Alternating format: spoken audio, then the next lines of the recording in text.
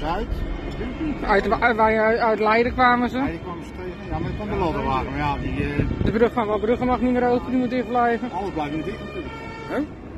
Die gaven ze ook al aan dat die niet open mocht voor de brandweer, de auto uit Leiden. Hello, welcome to our channel. Today is June 10th, 2023. A large fire broke out in several office buildings in Ter Aar in South Holland on Friday.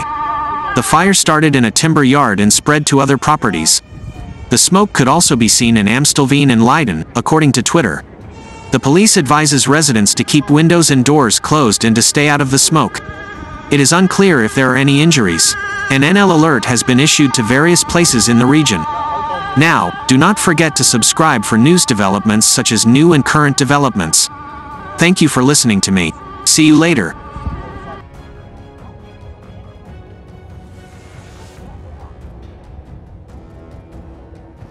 Şiddetli bir yangın meydana geldi.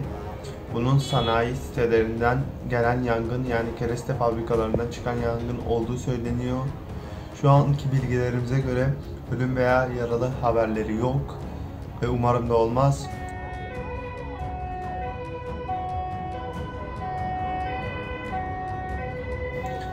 Şu anda gelen güncel bilgiler, bizlere gelen bilgiler bu kadar. Videolarda da görüyorsunuz. Yangının şiddetli olması sebebiyle bazı evlerde yandığı söyleniyor. Videolarda da gözüküyor. İnsanların birçok yerlerden tahliye edildiği de söyleniyor.